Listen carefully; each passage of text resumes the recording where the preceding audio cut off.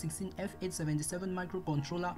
So our analog to digital converter will simply be a device which can read an analog voltage, convert it into a digital voltage, and display the voltage value on the liquid crystal display.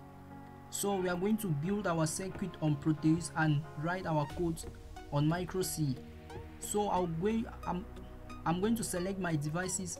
So I'm going to go to PIC devices, then I'm going to type in the PIC16F877A microcontroller. So here is it. I'll equally need a crystal oscillator. So I'll need this crystal oscillator. I'll need a 16:2 matrix liquid crystal display. So I'm going to take this one. I will need some capacitors. So let me see, I'm going to take this one. I will equally need a push button and a resistor. So I'll need a push button. So I'll need a push button. Here is the push button and a resistor. So here is a resistor. So I'm going to build up the circuit now. So to build this circuit, I'll just click on the device, come and click here on this page, then click again to place the device. So here is my PIC16F877A. So I'm going to do the connections. I'm going to do the oscillator connections. So I'll need a crystal oscillator. I will need 2 capacitors. So here is the oscillator clock in. I'll connect my clock in here, and I'll connect my clock out here for the oscillator. Then I take this one to capacitor, then I'll ground these 2 terminals. So here is a ground. Equally, I'm going to connect my liquid crystal display LCD. So here is my liquid crystal display. So for this, I will need a potentiometer in order to adjust the brightness of the liquid crystal display. Potentiometer for HG. So here I have the potentiometer. So I'll connect my potentiometer.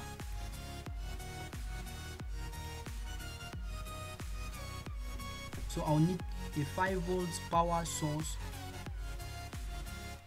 So I'm going to put 5 volts. I'll have to ground.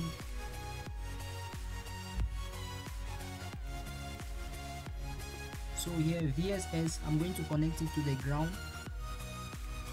VDD, I'm going to connect to the 5 volts power supply. Then VEE, I'm going to connect to the middle terminal of the potentiometer. Here is the register select. I'm going to connect it to RB0 of the microcontroller. The read write, I'm going to connect it to the ground. So read write, I'll connect it to the ground here. Then the enabler, I'm going to connect it to pin RB1 of the microcontroller. These 4 pins, D0 to D3, I'm going to ground them all. So I'm going to ground them all. Then here D4, D5, D6 and D7. So those are the connections for the liquid crystal display. I'm going to do the connections for the reset of the microcontroller. So I'll need the push button. So I can rename it as reset since it's the reset button. So this button helps to reset the code in the microcontroller, that is to make the code to start back from the beginning. So here is a master clear reset. I'll need a resistor 10 kilo ohm. So I'm going to change this resistance to 10 kilo ohm, 10k. Then I'll need a 5 volts power source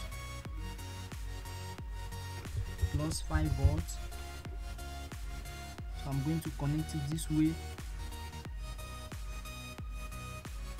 and I'm going to ground my button. So here is the ground. Then I'm going to connect the input voltage, which will be read by the microcontroller and be displayed on the liquid crystal display. So I'm going to connect the input voltage via a potentiometer. So I'll need a power supply. Here's a power supply. I'm going to put 5 volts power supply. I'm going to need a potentiometer.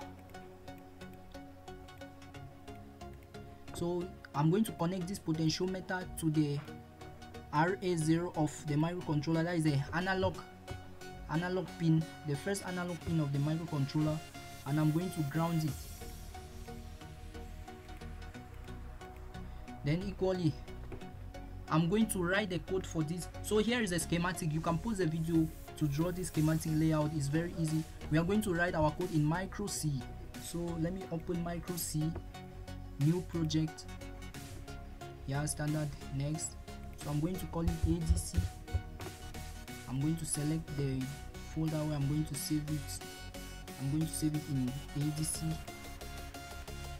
So the clock frequency, here's a clock frequency, and here's a type of microcontroller, PIC16F877A. If you want to use a different microcontroller, you can click here and select the type of microcontroller you want. So here we are going to use a PIC16F877. Here clock frequency, we use an 8 MHz clock frequency. So next, so we are going to write our code here in Micro C. So to write the code while explaining using the schematic, I'm going to minimize this. So I'll write the code here while explaining the schematic on this other side. So I'm going to give the connections between the liquid crystal display and the microcontroller.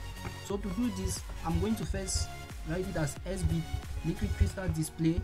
The register select button is connected at pin RB0, then bit.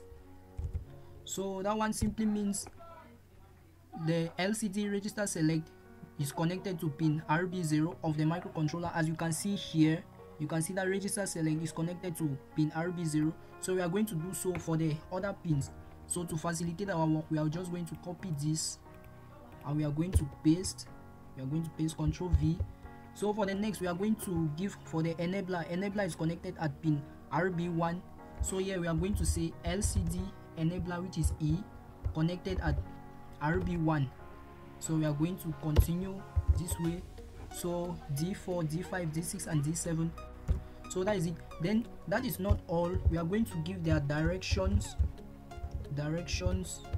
So for the direction, we are going to say S bit LCD register select RS direction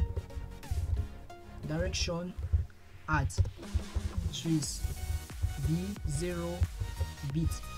So that's for the direction for the register select. So we are going to copy this and do it the same way for all the other pins. So that is it for the directions. So we are going to define some variables here. I'm going to explain the use of the variables while writing the code. So we are going to give a float voltage and display volt. So voltage and display volt, those are two variables. And equally, we are going to declare a string. You can call it a string variable, or volt, a string variable called volt. So we are going to go to our main program. So to go to our main program, we enter the void main. Void, since the code returns nothing, so void main. It's always good to indent. Always remember to indent. It's a good practice to indent. So we are going to define port B pins as output. So we notice that the information is sent from port B to the liquid crystal display. So port B is considered as output. So to do so, we are going to say trace B equals 0x00 in hexadecimal. So by doing so, we have defined all port B as output. So equally, we are going to define our input here. So here is the input pin that is going to be reading the voltage from. So here is the voltage that our input pin is going to read. So you notice that the voltage is connected to pin RA0. So we are going to declare it as an input pin. So we are going to say, since it's found on port A, we are going to say trace A. Since it's just RA0 only as the input, we can declare it as 0x0f. So you remember hexadecimals. So 0x0f is the same as 00001111. So here you have our RA0 here, this first one. So all of these four can be considered as inputs, then this one as output. So we notice that our RA0 falls here. So that one is simply to say port A0 as input. Equally, we are going to initialize our liquid crystal display. So to do that, we are going to say LCD init. By doing so, we are initializing the liquid crystal display. Equally, we are going to initialize the analog to digital converter, since we are dealing with analog to digital converter operation. So we initialize the analog to digital converter. So we are going to send some commands to the LCD. So we are going to say LCD command. So you should remember where you have to put the uppercase and the lowercase. Here is micro C, and C programming is a case sensitive language. So always remember where to put capital. So we have LCD command, LCD clear. So this line of code simply means we should clear the LCD. So initially, whatever is written there by mistake or anything happens, the LCD should be clear. So we send another command, LCD command, LCD cursor off. So this one means we should turn our cursor off for the LCD. So this code simply means we should set the cursor off. Set the LCD cursor off so that it should not be blinking. So we send our first message, LCD out. So LCD out is to send a message to the LCD. So we are using a 16:2 liquid crystal display. It means it has 16 columns and 2 rows. So to send messages to it, we start by listing the row and the column. So I would like to send a message to row 1 at column 5, and I'm going to type in the message. So here the message is digital. So that is the first message. Then here LCD out. I'm going to send another message to row 2 column 4, and the message will be voltmeter. So voltmeter. So these 2 lines of code simply means you should display the messages on the LCD. So when you display those messages, you would like that the message to disappear after a period of 2 seconds.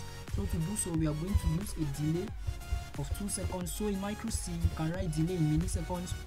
Then you remember to write 2 seconds in milliseconds is 2000 milliseconds. So that is it. Then after that message is displayed and disappears for a period of 2 seconds, I would like to display another message. You can skip this part if you don't want to be writing it. So I would like to display another message. So I would like to display a message at row 1 column 3. So the message can be, you can simply write designed by who? Designed by you, for example. So row 2 column 3. So I will write designed by me. So designed by me, I will simply write designed by engineer Brandon. Then this message, it should delay for a period of 3 seconds, that is 3000 milliseconds.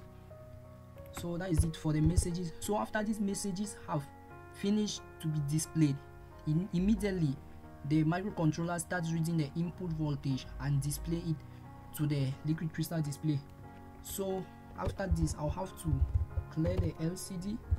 So we are going to do some calculations here. I'll bring an infinite loop. So I hope what you know an infinite loop is a loop that runs for eternity.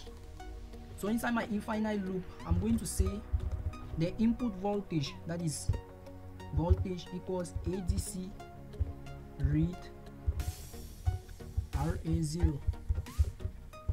So this line of code simply means I should read, that is the microcontroller should read the input voltage. Then I'll convert that voltage, because remember we define voltage as a float. So I'm going to convert that voltage, that float value of the voltage, into a string so that you'll be able to be displayed on the liquid crystal display. So I'm going to use float to string.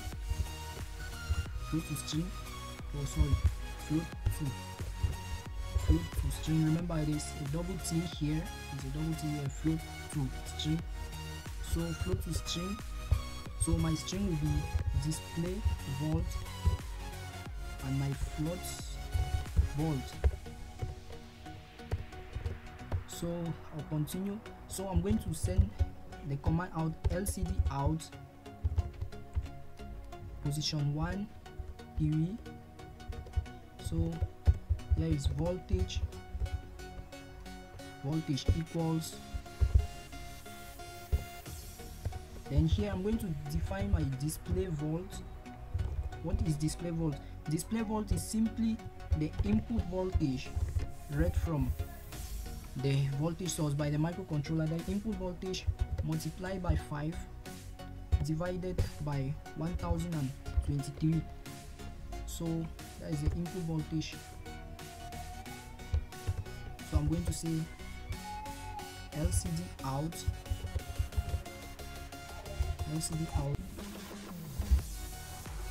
position 212, that is row 2 column 12, arrow trim volt. So under LCD out position 216 volt as a string, that is a measured, that is a unit for voltage. Now I simply indicate a unit for voltage. LCD command, LCD clear, or let me say LCD cursor off. No need to be clearing the display. No need to clear the display after every moment. Just turn off the cursor. So I'm going to delay for a period of 3 milliseconds. So that is it, 300 milliseconds, sorry. So that is all for our code. So we notice that Micro C has highlighted some things here, it has underlined some things in red.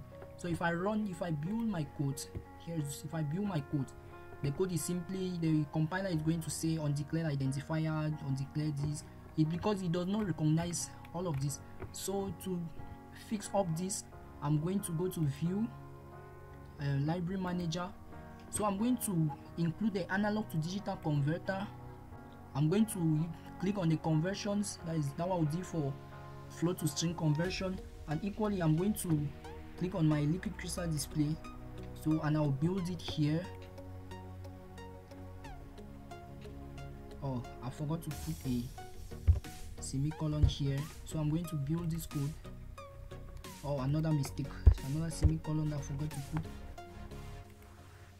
So I'm going to build up the code. Oh, we are saying unresolved extend LCD EN direction. Oh, sorry, enabler is EN and not E. Enabler is EN. Okay, so let's build a code. So we see project link successfully, finished successfully. So it means our code was built successfully. So we are going to load this code. We are going to load the hex file to our PIC16F877A microcontroller.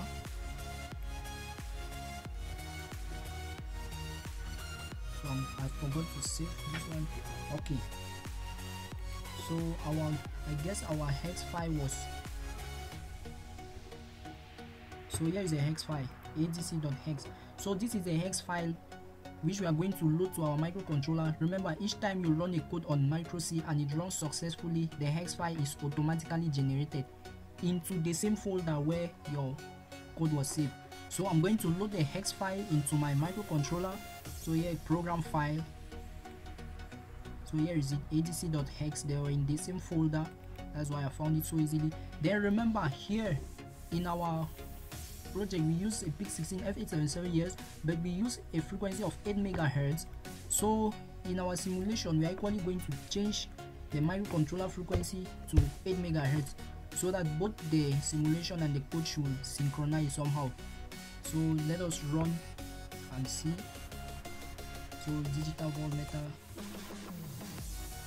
So you can change this one to write your name. So the input voltage, saying the input voltage read from the potentiometer is 2.49 volt. Okay, let me add a voltmeter across this so that we'll be able to read and compare. So let me add a DC voltmeter.